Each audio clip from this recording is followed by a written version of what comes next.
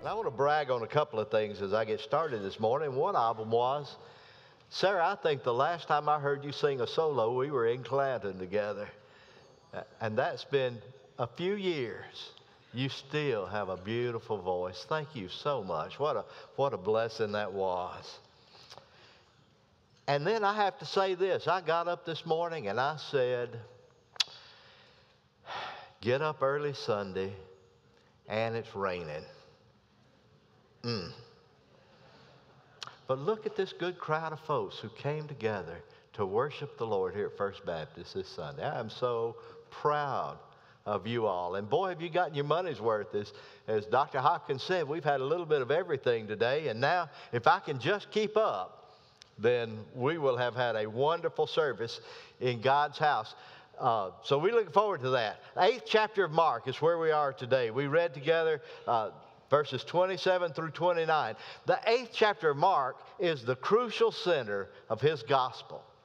Now, let me remind you a few things about the Gospel of Mark that you need to remember. It was the earliest of all of the Gospels that were written. Mark wrote this while the events that had taken place with Jesus were still fresh in the minds of believers. There were still many people who had seen and heard the Lord Jesus, and Mark was the one that was inspired first to get the word out. It's also the shortest of all the Gospels. It is only 16 chapters. And Mark 8 is the central place of that gospel. But for far more reasons than just the fact that it is in the middle of the book. The 8th chapter of Mark is the dividing line in its gospel.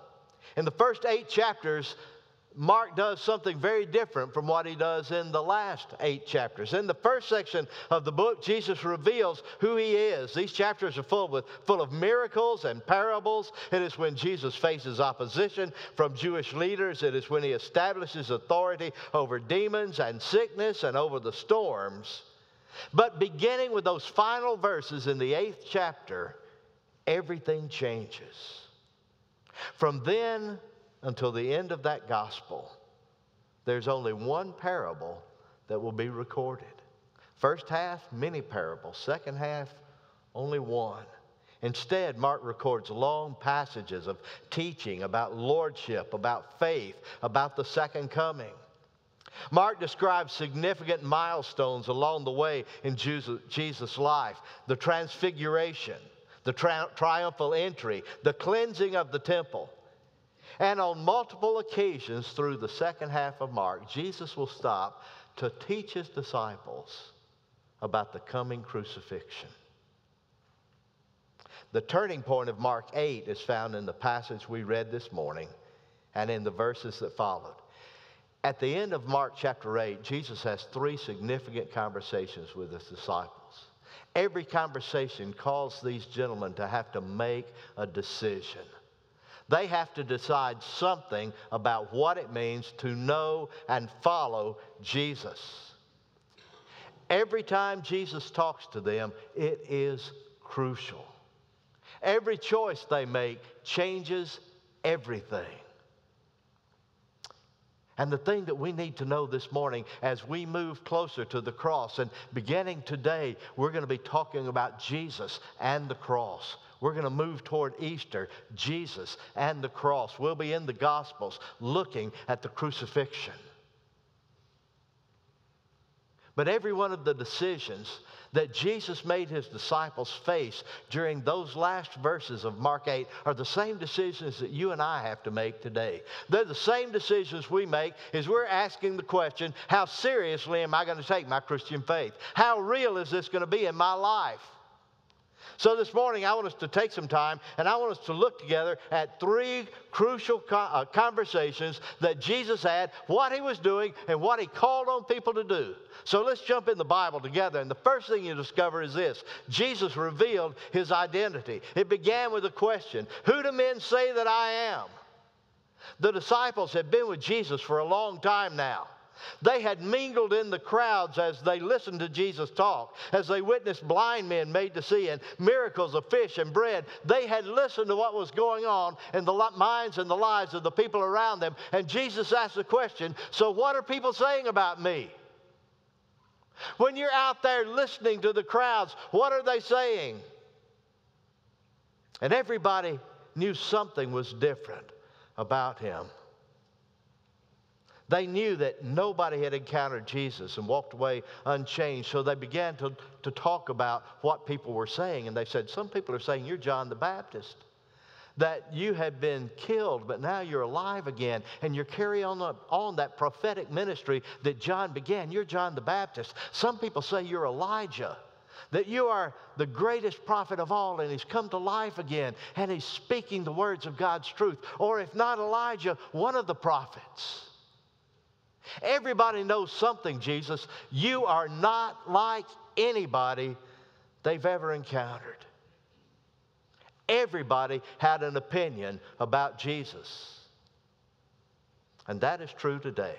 Everybody has an opinion about Jesus. People are facing the same decision. What do you do with Jesus? And most people are reaching the same conclusion. There's something special about that carpenter from Nazareth. Anybody who has ever encountered Jesus and paid any attention at all is going to respond one way or another. Now, they may respond by rejecting him. They may respond by accepting him. They may respond by questioning him. But everybody has an opinion about Jesus. Some believe he was holy. Some believe he was wise. Some are still struggling to figure out, how do you make sense out of Jesus? Then the Lord took it to a deeper level as he looked in the eyes of each of his disciples and he said, well, who do you say that I am?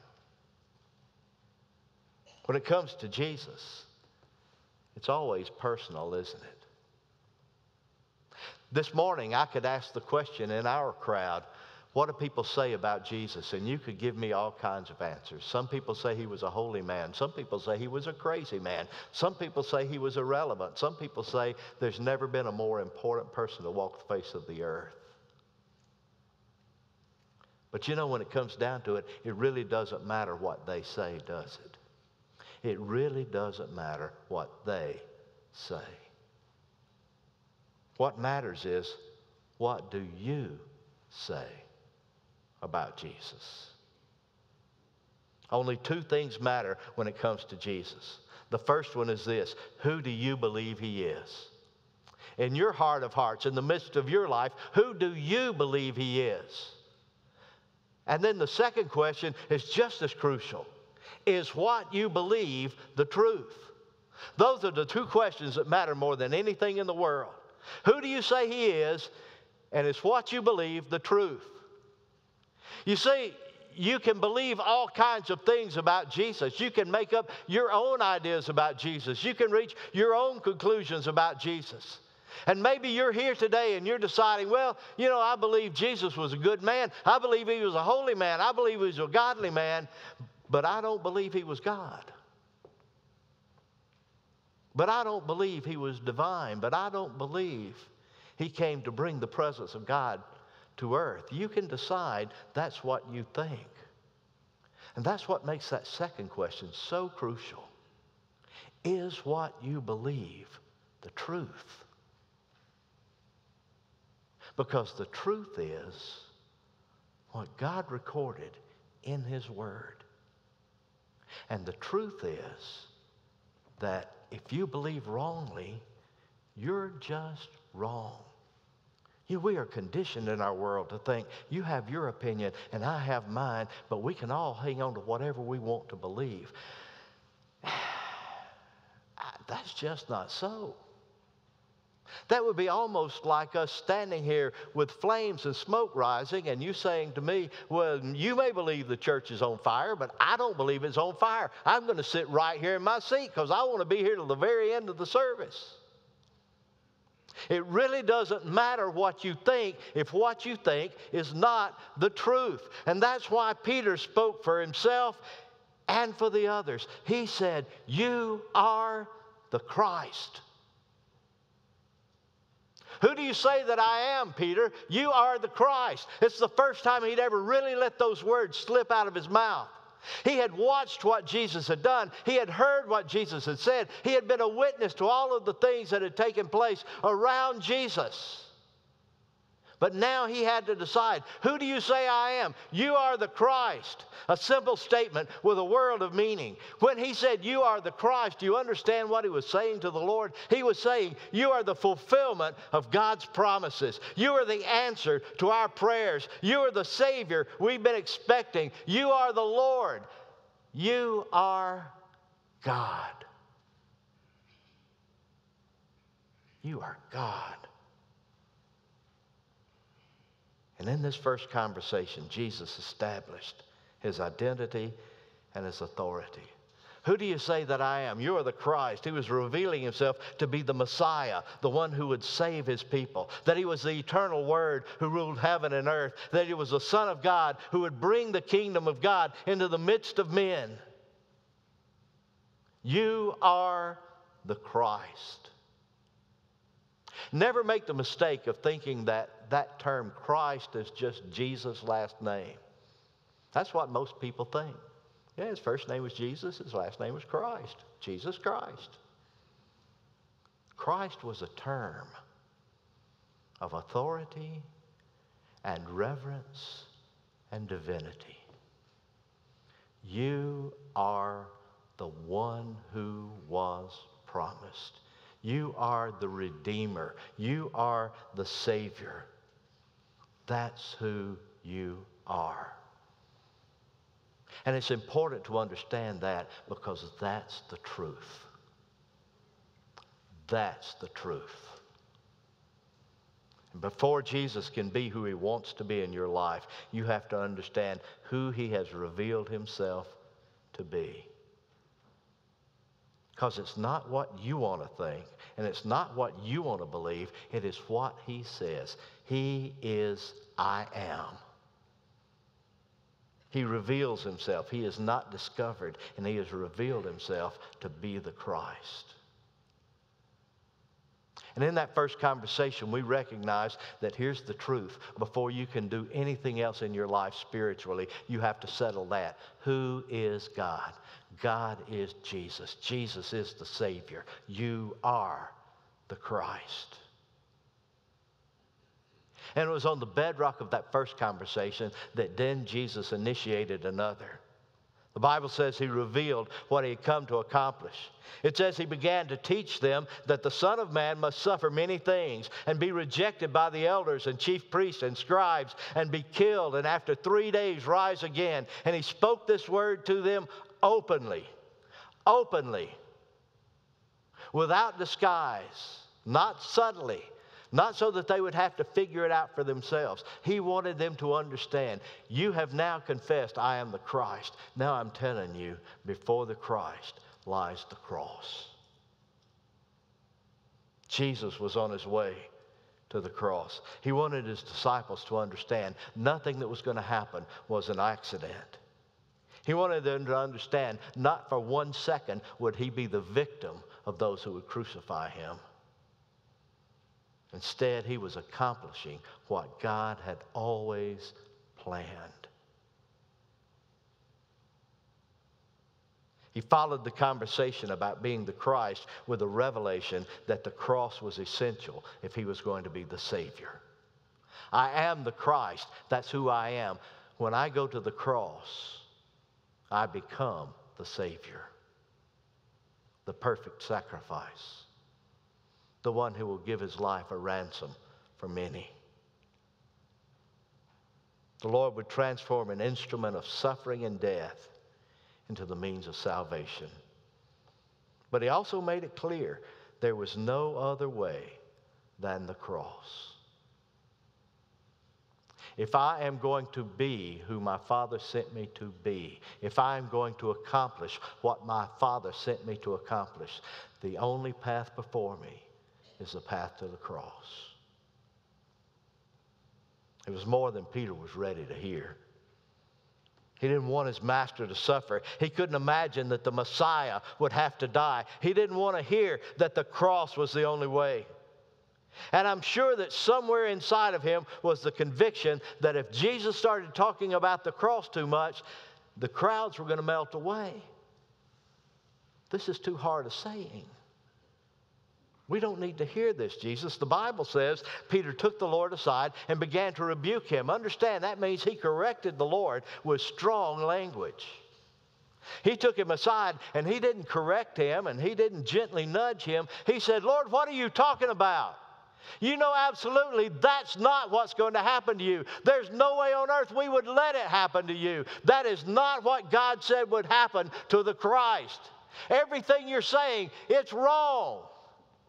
It's wrong. Stop saying these things. Isn't that just the way we are as believers? We really don't want the Lord to tell us the hard things that come with following Him. We really don't want to hear about the struggles and the suffering and the sacrifice that's involved in following Christ. We love the blessings. We claim the promises. We depend upon the assurances. But when the conversation turns to the things you have to surrender, to the price of the cross, we're just like Peter. Lord, I don't want to hear about that. Don't talk about that hard stuff. We want to tell the Lord, God, people only really want to hear the encouraging stuff. Don't talk to us about the hard stuff. And here's what the Bible says. The Bible says that Jesus rebuked Peter in return. Get behind me, Satan. For you are not mindful of the things of God, but the things of man. Now understand, Jesus was not calling Peter Satan. He was talking about the satanic response that Peter had offered to the news of the cross. He was talking about the fact that everything Peter was saying was something that came from the demonic one, from Satan himself. What was that satanic attitude? That Jesus should choose another way. You don't have to do this. The cross doesn't have to be there. There's got to be another way. Let's do that. There has to be an easier path. And in saying that, you realize what Peter was doing. Peter was believing his opinion was superior to Christ's revelation. He was believing he knew a better way to do things. What Peter was trying with all of his heart to do was to take the cross out of the equation.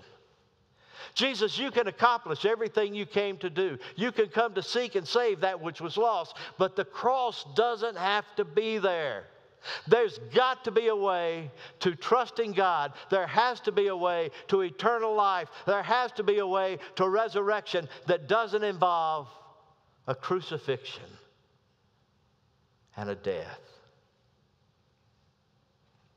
As well-meaning as he was, if Peter had his way, he would overturn the will of God. He would say, don't do what you came to do. Why do I think Jesus said, get behind me, Satan? Because every word that came out of Peter's lips reminded Jesus of that time at the very beginning of his ministry, that temptation in the wilderness when time after time after time the devil continued to say, change the way you're going to do things. Go another way. Choose an easier path. And now here at the end, once again, he hears the echo of that voice. Try another way. Turn away from the cross. And Jesus responds just the way he did at the beginning. You see, Jesus knew, and we have to remember, God's plan always comes first. You have to do it His way. You don't get to vote on the plan of God.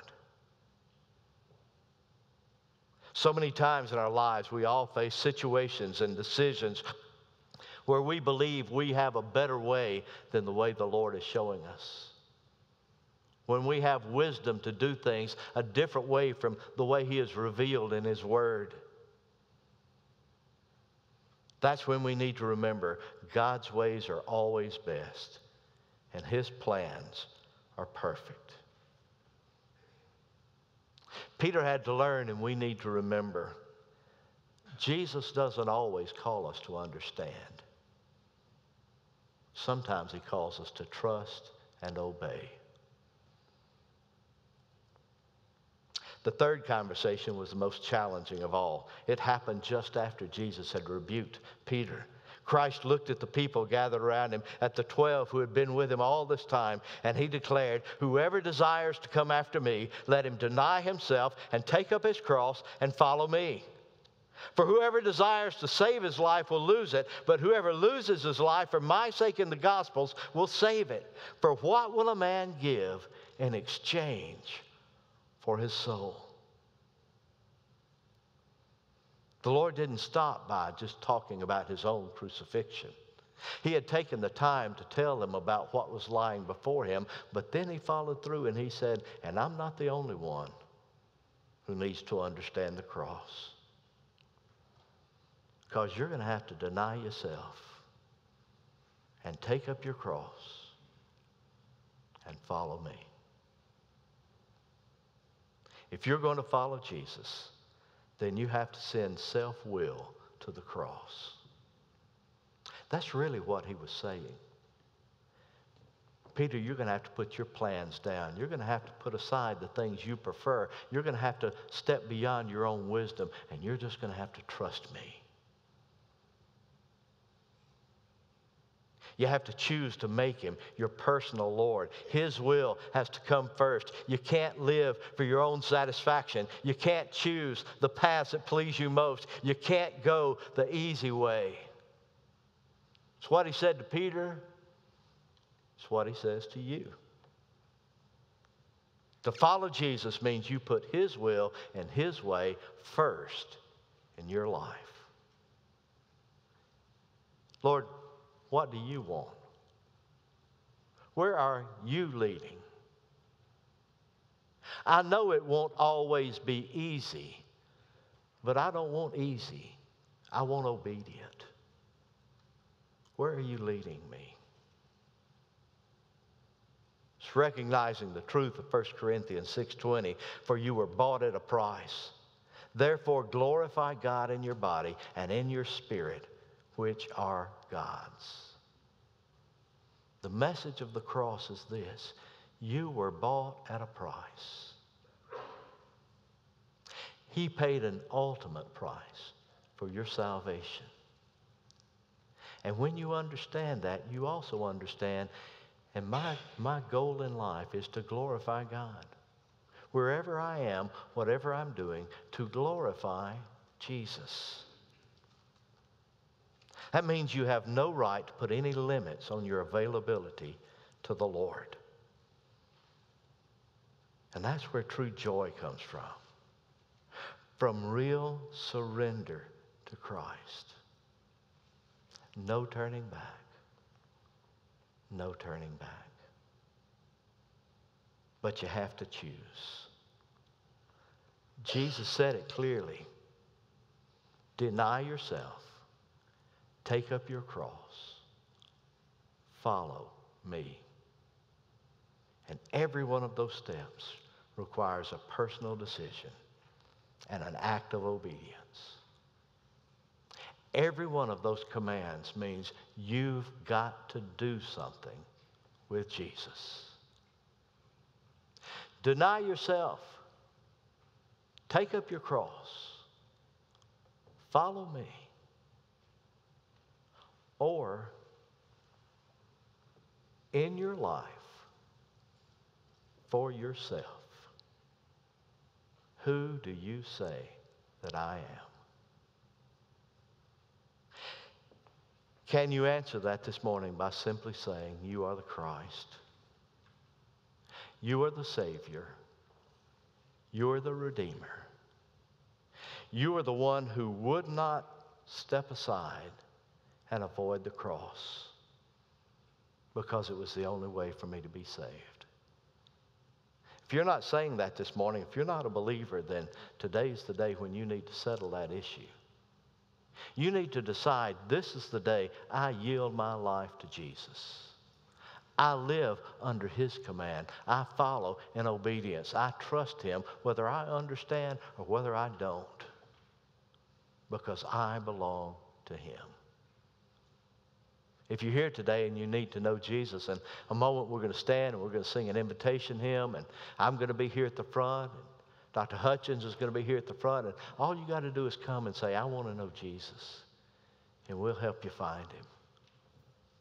Maybe you're here today and you're thinking, I need to be part of a church that lifts up Jesus and lives in the shadow of the cross. And this is the place I think God is leading me to. And today you need to come and join this fellowship.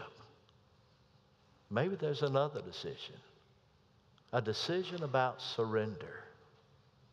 Maybe there's somewhere where in your own life you've been pushing back and saying, Lord, there's got to be another way. There's got to be an easier path. Lord, I'm not sure I'm ready to surrender to this extent. And it's time for you to settle and surrender whatever it is God's dealing with you about. Maybe there's another decision. We're going to stand. We're going to sing. The Holy Spirit's speaking to you. You come. Let's stand together.